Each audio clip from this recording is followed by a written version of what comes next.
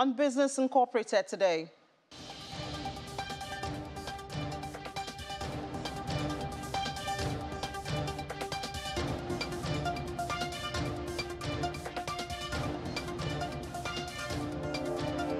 The government of Egypt begins new expansion.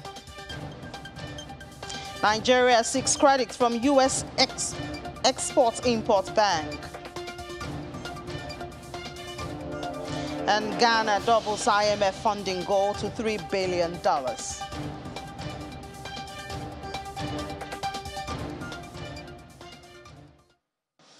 Hello and welcome to Business Incorporated here on Channels Television. I'm Ini John Mekwa. Let's start as usual with market numbers. In Nigeria, the NGX has sustained that bearish sentiment. Its intraday was down 0.75%, barely maintaining the 50,000 basis level. JSE of South Africa was, however, on the flip side, it was up over 1% at 70,266.13 points. Egypt sustained the positive momentum, however, but at lower pace, less than 0.5%. Kenya closed Monday straight positive, more than 0.5%.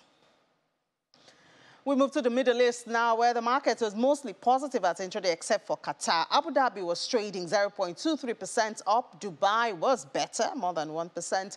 Saudi Arabia was 0.14% in the green. The lone loser, Qatar index, shared 0.33% at intraday. Let's go to Europe now. Could fracking help satisfy Germany's thirst for natural gas? Well, an industry group estimated that the controversial drilling method could supply about 10% of the country's gas needs. It's unlikely to happen, but the debate shows the seriousness of the country's current energy crunch. Well, we have Stephen Bursley now joining us from Berlin to help us, well, crack down on this fracking issue. Is fracking a possibility in Germany, given, of course, the tight circumstances, Stephen?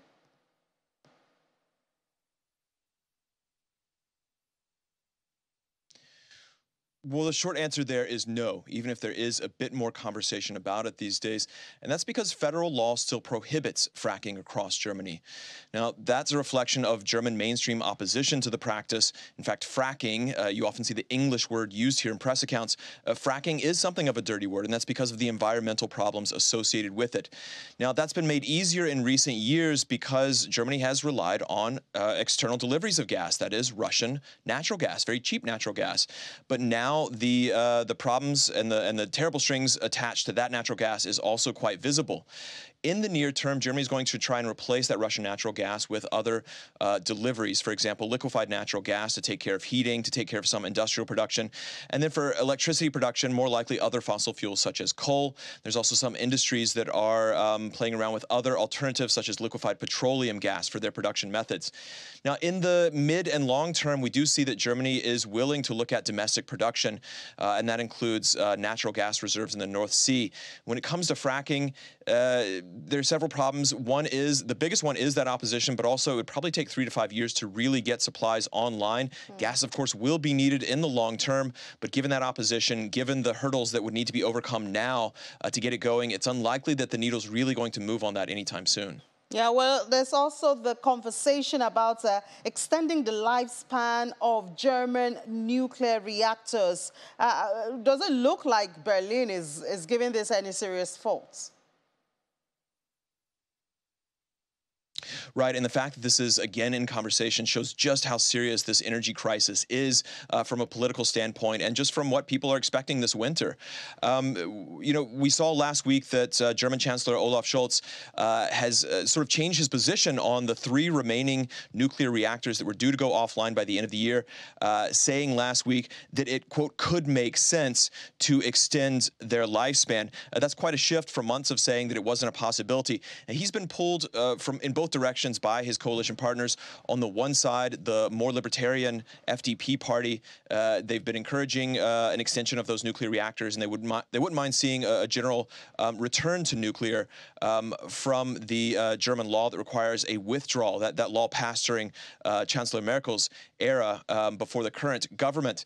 On the other side, the Greens, that's his other coalition partner. Now, intrinsically, they are anti-nuclear. That's embedded in the DNA of the party, and yet we've seen leaders recently suggest that they're open to extending the timeline on those reactors. It's important to note here that really when we're talking about nuclear in Germany right now, we really are talking about these 3 reactors. In a similar case to what we've seen with fracking, there is, we have seen at least over the decades, an embedded mainstream opposition to nuclear as an energy source, and it's hard to see that changing in the near term because of what's going on right now.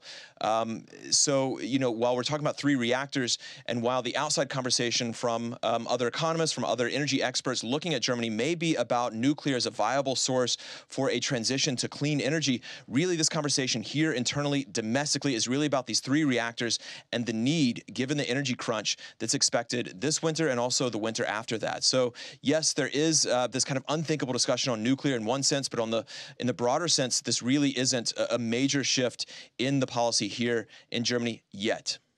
All right, Stephen, let's leave the energy scene for a bit and see what's happening with the markets. Well, markets started out a bit uneven today, and they actually dipped a little bit. Really, all major European indexes and investors here are waiting on the inflation results from the U.S. tomorrow. That will dictate what happens there in Wall Street, of course, which will then have ripple effects around the world.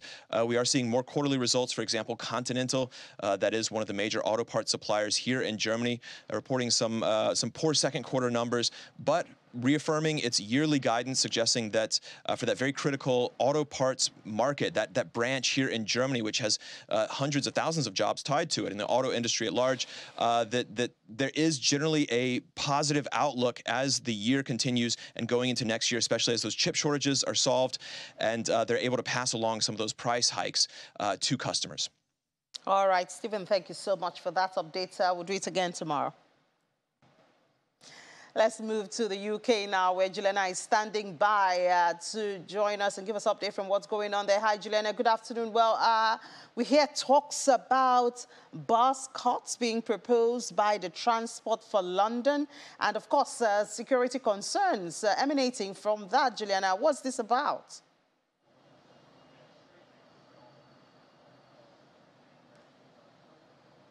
Good afternoon, Innie. That's absolutely right. London Travel Watch have been sitting in these consultations with TfL, and they're reporting that there are some serious security concerns if indeed the body does decide to go ahead with cutting approximately 72 routes of the 628 routes that we have across London. Now, many of our viewers who are watching from the capital today will remember that TfL had to go to the government, cap in hand, asking for a series of bailouts, and that was because, of course, during the pandemic, up to 95% of passengers who were once flocking to use the London Underground just weren't using it.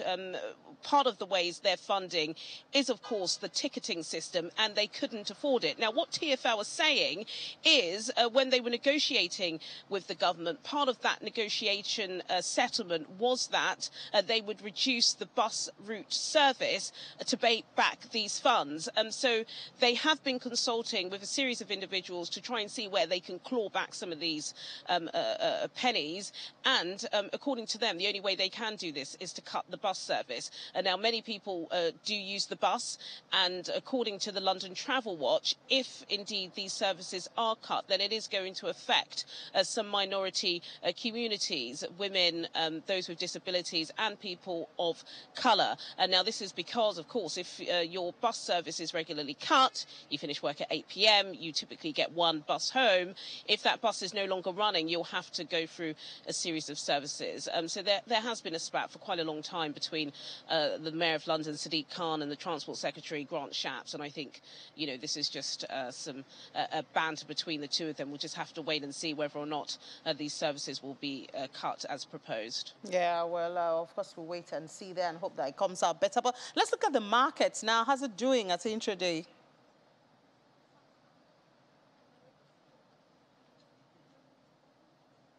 Yeah, it's not great at intraday. There's been a couple of economic data news that's spooked investors. One of them was the British Retail Consortium's data showing that retail sales in the 3 months to the end of July have dipped. They dipped by over 2%. I think there are no surprises there, really, because we are going through the worst cost of living crisis in 40 years. I feel like I've been saying that every day for the past 3 months, Innie, but it is true. And I think the squeeze is really starting to be reflected in the economic data. We also had separate data from Barclaycard, who regularly checks spending habits on credit and debit card purchases.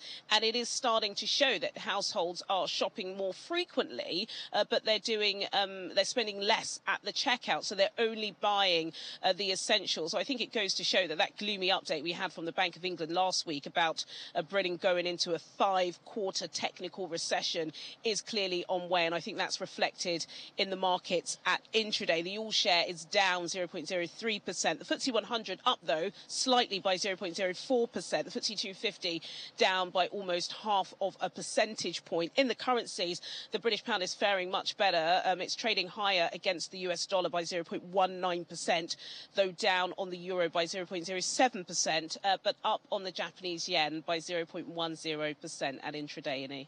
Thank you so much, Juliana. We'll certainly follow the market and other current issues. So let's leave the UK now and go to Asia. Shares in the Asia Pacific were mixed Tuesday on quiet data day as markets continue to digest last week's stellar U.S. jobs report. SoftBank Group's stocks fell around 7% after its Vision Fund reported a 2.93 trillion Japanese yen loss for the June quarter on Monday after the market closed. The tech-focused fund has suffered as central banks raise interest rate to fight inflation. The Nikkei 225 in Japan fell 0.88% to close at 27,999.96, and the Topix index was down 0.74% to 1,937.02. South Korea's Kospi closed about 0.42% higher at 2,503.46, while the Kosdaq gained 0.34% to 833.65. In Australia, the S&P AX 200 rose 0.13% to 7,029.8. Hong Kong's Hang Seng Index gave up earlier gains to trade at 0.3% lower in the final hour of trading, while the heavyweight Alibaba climbed 0.7%. Mainland China markets advanced. The Shanghai Composite gained 0.32%, and the Shenzhen Component added 0.25%. And going to the United States, now S&P futures fell today after another chip maker warned about tough times ahead following NVIDIA's poor forecast in the prior session. Losses were contained as investors awaited inflation data this week that will deter the pace of futures rates. To see the figures there, the Dow Jones was up 0.05%, S&P 500 was down 0.11%, and the Nasdaq was down almost 0.5%. That's for there. And then during Monday's regular trading, the S&P 500 slipped 0.12%, and the Nasdaq Composite ticked down 0.1%. Stocks had opened the session higher, but then gave up most of those gains before the closing bell. Outside of chips, a pair of Nasdaq-listed stocks were also taking early hits, with the S&P 500 coming off its third consecutive positive week. Investors are wondering if this comeback is just a bear market bounce, the start of a new sustained advance. Let's go to oil prices now. It dipped in early trading on the latest progress in last-ditch talks to revive the 2015 Iran nuclear accord, which would clear the way to boost its crude exports in a tight market. Brent futures fell 27 cents to $96.38 a barrel, pairing 1.8% gain from the previous session. U.S. West Texas Intermediate crude futures declined 24 cents to $90.52 a barrel after it climbed 2% in the previous session. However, signs that demand may not be dented as much as feared are keeping a floor under the market for now, following stronger than expected trade data from China on the weekend and surprising acceleration in U.S. jobs growth in July. Traders will be watching out for weekly U.S. oil inventory data, first from American Petroleum Institute today and then Energy Information Administration tomorrow. And related to that now, the Ministry of Petroleum and Mineral Resources has started the expansion of the Hamra Petroleum Port in El Ahim region, which is represented in a 120 further plots of land on the coastal area. The new expansion of the port aims to increase the storage capacity by adding 4 storage tanks with a capacity of 630,000 barrels of crude each to reach a storage capacity of 5.3 million barrels. A shipment of about 700,000 barrels of Russian oil was delivered to Hamra Port early in July, and that's according to ship tracking data by Bloomberg. This unusual move has made tracking the final destination of shipments difficult, making the direction of Russian oil shipments increasingly opaque since European buyers began avoiding them after the country invaded Ukraine. An EU ban on oil shipments from Moscow and on the provision of insurance and other shipping services is set to take effect at the end of this year, and that should increase pressure on Russia to identify and test different ways to get its shipment to buyers. We'll take a break now. When we come back from that break, we have more stories from the African continent. Do stay with us. This is Business Incorporated on Channels Television.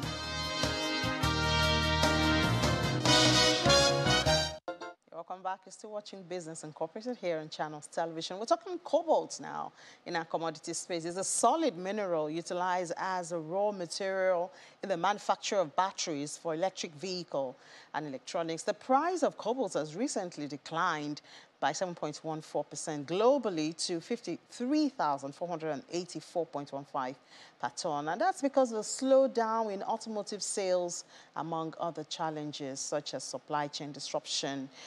We have joining us in the studio now from the financial derivatives company, Victoria Momo joining us. Hi, Victoria. Good afternoon. Hi. Good afternoon. So I think it's good at least to have something price going down out in the midst of all the inflation, even though not for very good reasons, because we know eventually this is going to affect economic outputs, GDP growth, and all of that. Yeah, you're right. All right, so happening at this time, what impact does it have?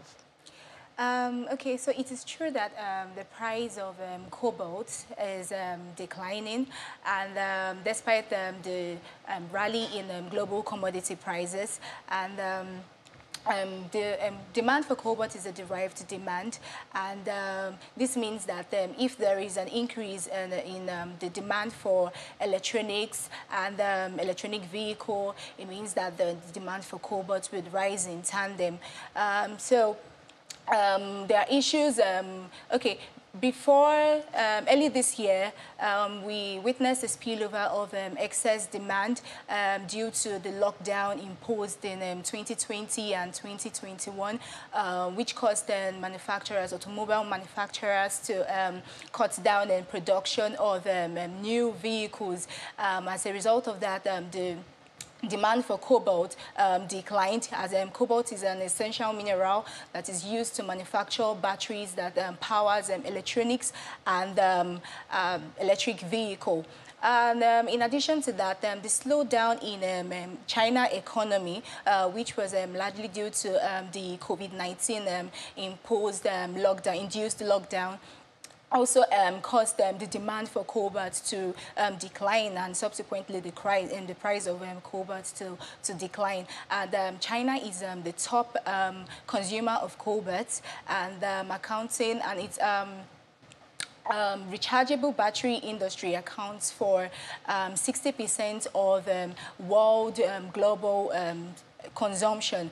And the impact of this declining price will be deeply felt by the Democratic Republic of Congo, which is the top producer of cobalt, and it accounts for 70% of the world supply of cobalt, and holds more than 50% of the world's cobalt reserves. Do we see a recovery of the demand anytime soon? Yes. Yeah, so, I mean, the war is still on in Russia, I mean, in Ukraine. The threat of COVID is not over yet, and the Asian countries are determined to have 0 cases. So that means there can be a lockdown at any point in time. Yes. we see a recovery in demand soon, and the price of cobalt is expected to increase, despite this temporal decrease in cobalt prices. And this is due to the projected increase in demand for cobalt due to, or as nations shift towards clean energy. Electronic vehicles have increased between 2012 and 2021 from 120,000 to about 6.6 million. And we could also see that the phase of global monetary policy tightening is expected to taper inflationary pressures. And when this happens, consumer spending increases, and with that, the demand for electronics and vehicles increases. All right, Victoria, thank you so much for that. I'll certainly maybe look for more electric vehicles in Nigeria. That will add to the demand and bring back the price of cobalt. Thank you so much, Victoria Momoh, for sharing this time with us. Yeah, you're welcome. Thank you All very right. much. So moving on to other stories now. In Nigeria, the authorities will seek credit from the U.S. Export-Import Bank to fund a solar power project being developed by Sun Africa LLC, a renewable energy provider. The unit of Urban Green Technologies LLC is developing solar power facilities for Nigeria's Niger Delta Power Holding Company. The projects, which have passed through feasibility studies, technical analysis, and land permitting phases in the past 2 years, are due for loan processing with the Export Credit Agency. Nigerian Finance Ministry is expected within the next 60 days to send final commitment application to EXIM for the facility, after which the lender will conduct due diligence on the project before the loan is finalized. This is all in the bid to integrate solar into the energy mix of the country to boost supply, as poor maintenance and insufficient investment in the transmission network have resulted in only about a third of the country's installed capacity being dispatched by the grid daily. Well, still staying in Nigeria, the Nigerian Upstream Petroleum Regulatory Commission has affirmed that status quo remains in respect of ExxonMobil and Seplat Energy share acquisition. The Chief Executive Officer of the Commission, Mr. Gbenga Komolafe, who signed the press release, insists that the Commission, in line with the provisions of the Petroleum Industry Act 2021, is the sole regulator in dealing with such matters. This release comes after the Nigerian President, Muhammadu Buhari, who also serves as the Minister of Petroleum, approved Seplat Energy PLC's $1.28 billion purchase of ExxonMobil Corp's shallow water business in the West African country, seemingly putting an end to efforts by the national oil company to block the deal. The decision of the president should clear the way for Seplat to complete an agreement announced in February to acquire 4 permits from Exxon. However, with the stance of the Nigerian Upstream Petroleum Regulatory Commission, more clarity is obviously required. Yeah, moving from Nigeria now, we go to Ghana, where the government there is in talks with a loan of about $3 billion from the International Monetary Fund, that's the IMF. The amount is double what the West African nation was considering a month ago as it tries to shore up its finances and win back access to global markets. The funding will be provided over 3 years. The extended credit facility for low-income countries is the fund's main tool for medium-term support for countries facing protracted balance of payment problems. Similar to Ghana's, the duration of such an arrangement is between 3 to 4 years and extendable to 5 years. The final program is ultimately decided by the IMF Executive Board, and the government began discussions with the Washington-based multilateral lender last month. That's it on the program for today. Thank you so much for being a part of the Tuesday edition of Business Incorporated. We have Wednesdays coming in 24 hours. I'm Lee John.